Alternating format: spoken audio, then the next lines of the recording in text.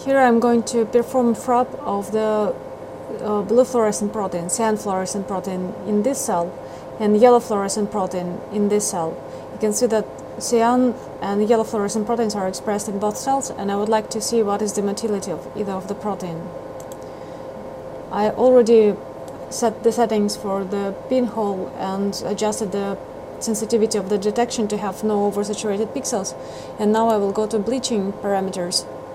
And the only difference which I need to make here is to check here, use different settings for different rows.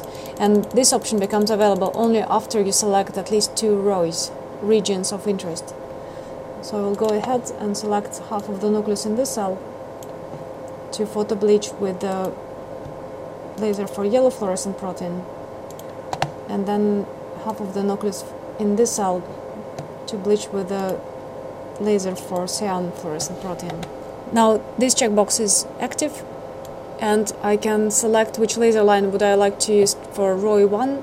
I would like to photobleach YFP with 540 nanometer laser at intensity 100%.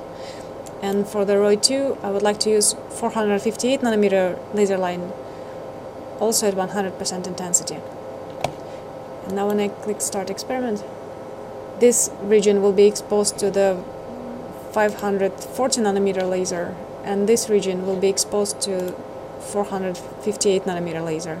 And in both cases, both lasers will go 100 times through the area selected them with this scan speed time. And as you can see, I got a decrease of the intensity in this nucleus for the CFP, and I got decrease of the intensity for this nucleus in YFP channel. And I can see it in the min row tab. I will deselect the channels which are not subjected to photo bleaching.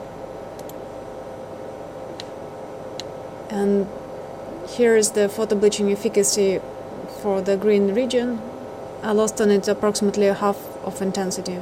This is the intensities for the G1, T1, my CFP channel for the red region. And here the intensity goes down due to photo bleaching caused by scanning, but there is no dramatic drop in the intensities, which you can see here.